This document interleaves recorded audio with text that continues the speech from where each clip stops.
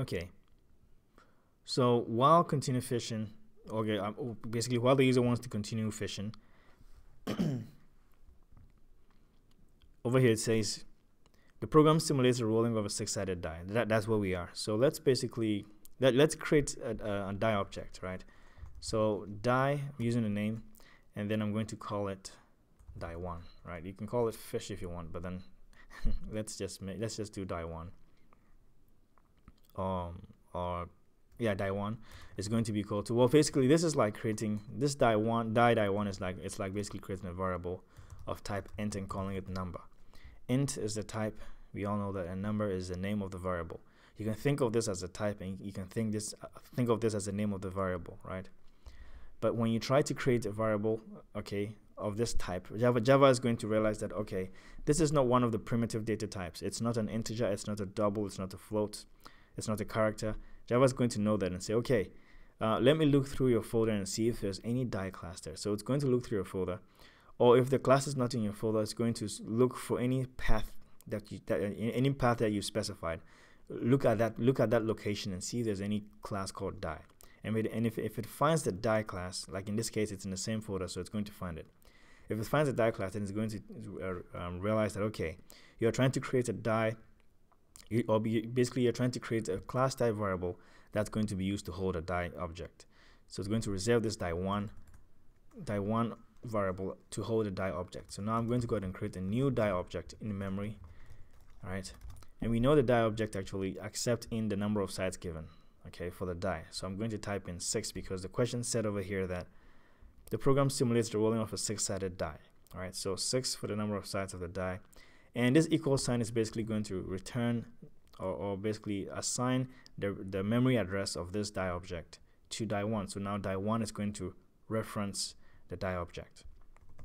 All right, over here in the loop, in the while loop, it said over here that the program simulates the rolling of a six-sided die. Right, so we've created the die. We need to now roll it. Although the die1 has been rolled, right? Since this is a loop, and this statement is only going to run one time. Since we want it to be like rolled each time the loop iterate, let's call this again. It doesn't matter. Let's call die1.roll. It doesn't matter. It's just going to roll it and give it a different value. All right, so we know the roll method is going to basically generate a number from, so if the user typed in 5 as the number of sites, it's going to generate a number from 1 to 5, right? And so that's what it's going to do. And let's see. So the program simulates the rolling of a six-sided die. Use a die class that was shown. Okay. Each item that can be caught is represented by a number generated from the die. For example, 1 for a huge fish, 2 for an old fish, and 3 for a little fish, and so on. All right, so we can do this. We can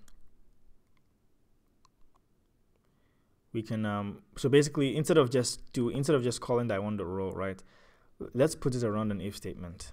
Okay, let's put it around an if statement and say that if die1.roll, okay, if the value that is returned from the die1.roll call method call, okay, so we basically, by doing this, we are still rolling it, right?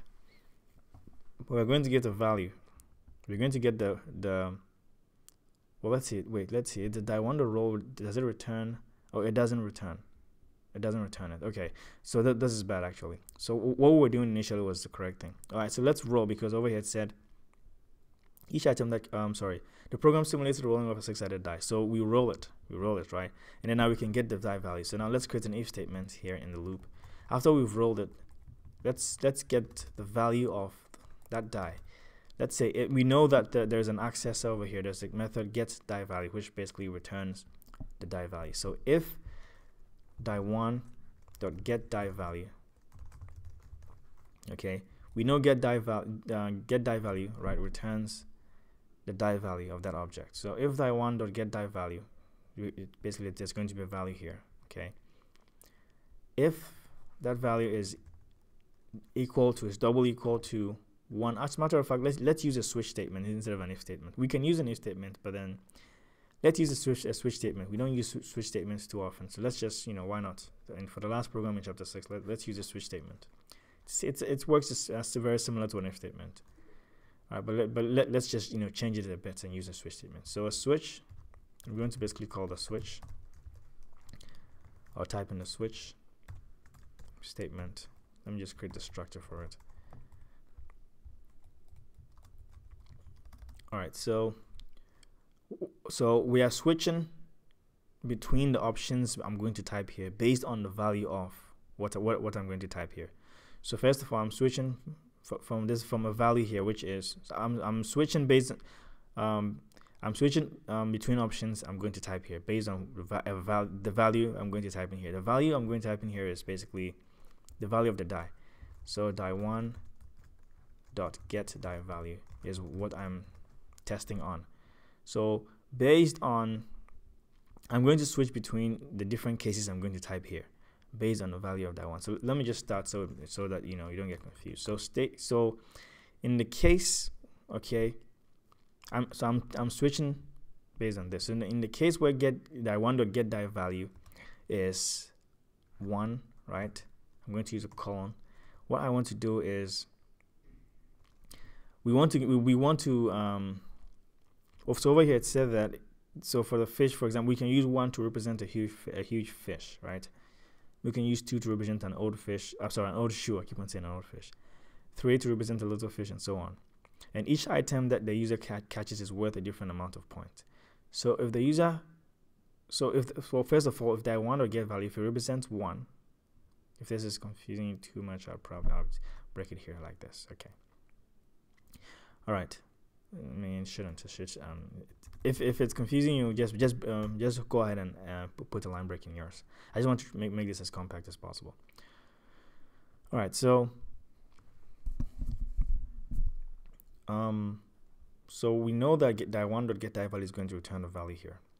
So in the case where the value that's returned here, right, is 1, we know 1 represents a huge fish, right? So we can go ahead and display a message saying that, okay, you caught a huge fish or something. But at the same time, we need to accumulate points based on the fish that the user caught, right? So let's create a variable that's going to keep track of that, the number of points the user got, right? So let's declare an integer variable, because we are keeping track of an integer value. Let's say 50 points, 52 points, 83 points, integers, right? So an int value, I'm going to call it, or int variable, I'm going to call it user number of points. Let's set it to 0 initially, because before the game starts, the user has 0 number of points. So in the case where the die returned after being rolled, the die returned a value of 1. Let's set the user number of points. Though the program didn't give us a table for points or anything, so we're going to just make it up ourselves. So the user number of points now is going to be equal to, let's say 300, I guess. Let's say 300. Oh no, let's do 60. If you catch basically if you catch a huge fish, you get 60 points. And then let's display a message. Let's display a message saying that, okay, you caught a huge fish. So 1 for huge fish. So these are not the point. These are just numbers representing the different kinds of fish. These are numbers from the die. After you rolled it, the die will, because the question said 6-sided die, so the die will either return 1, 2, 3, 4, 5, or 6. And if the die return 1, that means the user caught. We can associate the numbers with each fish. So if the user if it return 1, that means the user caught a huge fish. 2, the user caught an old shoe, basically. So this is first of all, let me just add another case here, and just so you have an idea how the switch statement works. So in the case where it's 2, all right. So basically, let's change this to 50. You caught an old shoe.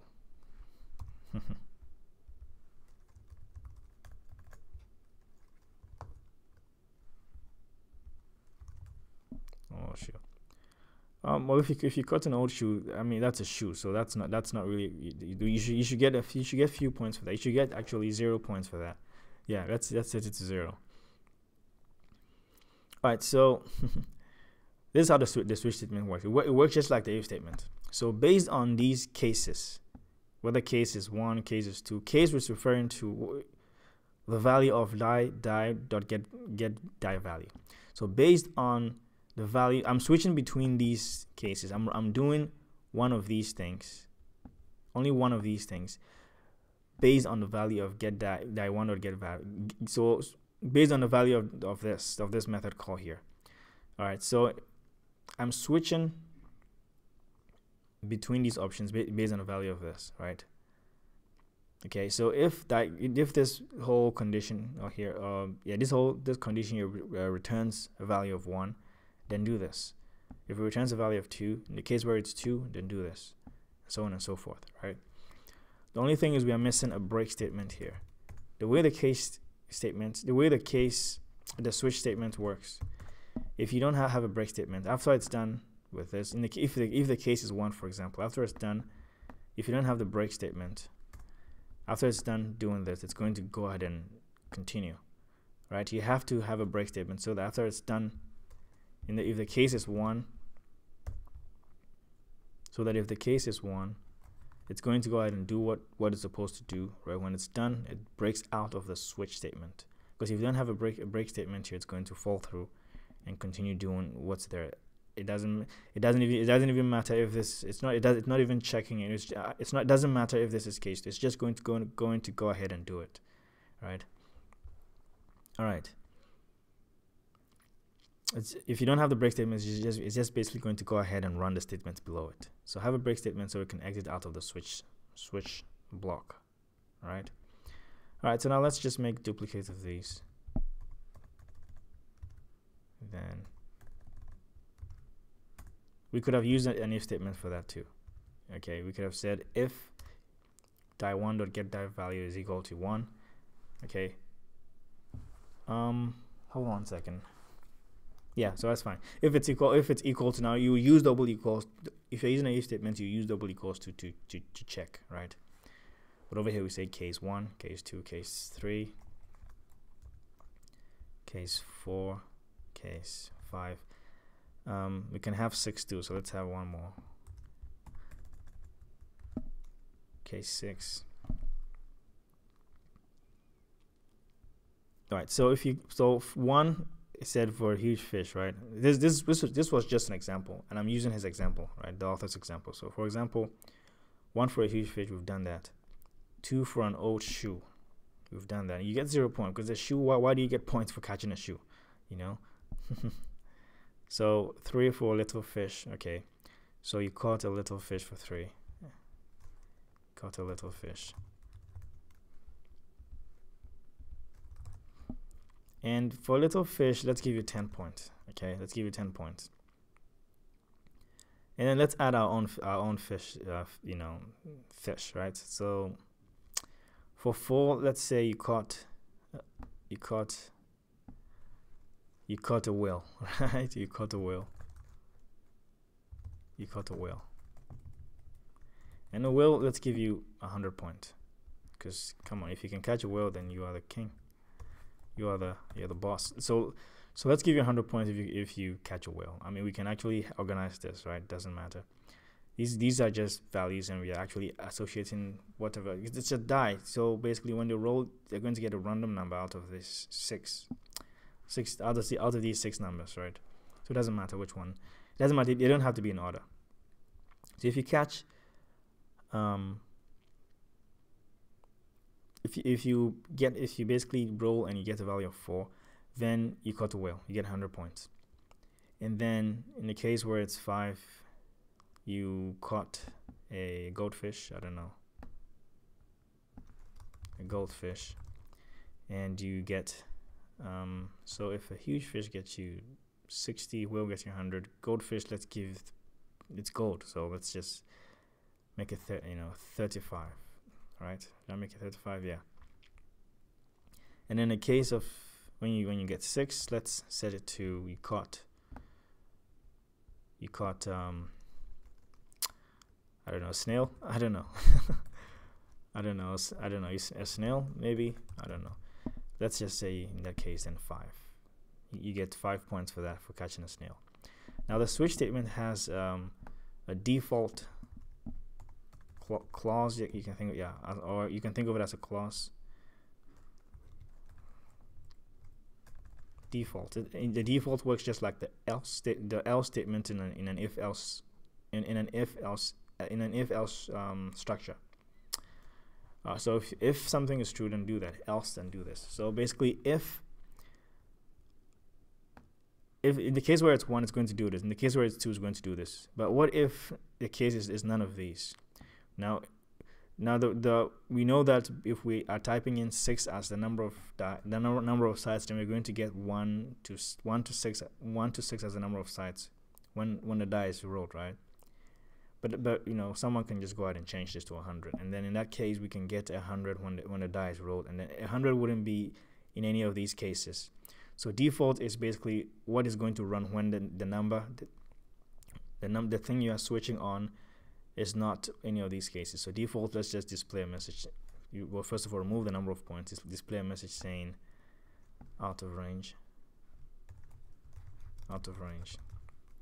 And we don't have to put this break there, but I'm just going to put it there anyways because it's good practice. Because default is the last.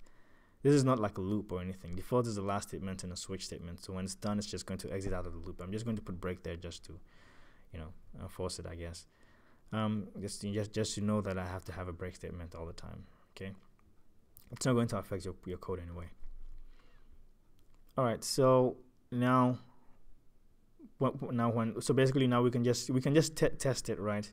We are not displaying the user number of points. We are not, but we are going to see what fish we caught, just to see if just to see if we are, at least the program is working, to some extent, and just to fix some errors at this point. So let's go to where our folder is. That's Python. It's actually in Dropbox, but I have a shortcut on my desktop. So programming challenges in chapter 6. Let's save it here in fishing game simulation. So I have my die class in there. Why do I? Oh, yeah, that's fine. I have my die class in here. This is like a backup file or something. But this is the die class. I haven't compiled it, so there's no die.class there. All right, so I'm going to save the fishing game simulation program here in the same folder. And like I said, as long as they're in the same folder, they should be able to see each other, right? So I'm going to save it here. I have a couple of errors, so let's see what it is.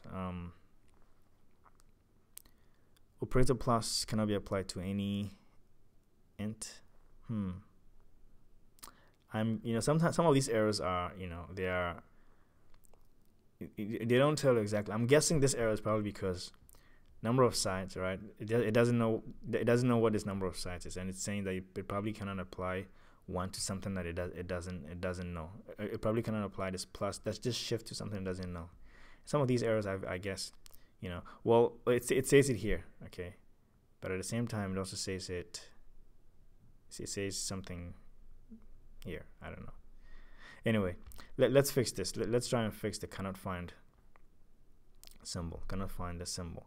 Number of side. So I'm going to change this to number of sides because I meant to type in number of sides and not number of side. So let's do that. And we can see that it fixed it. So some of these errors can be a bit confusing. Let's delete this comment. What is this saying? Cannot find symbol variable keyboard. All right, so I mentioned that we had to create, let's see, keyboard. I spelled it wrong, I guess. Yeah. So I created this kind of object. I called it keyboard, but over here I spelled it wrong. So I'm going to spell it correctly here. Oops. Keyboard. Oops. Okay, now compile this. Okay, then now we're fine. Okay,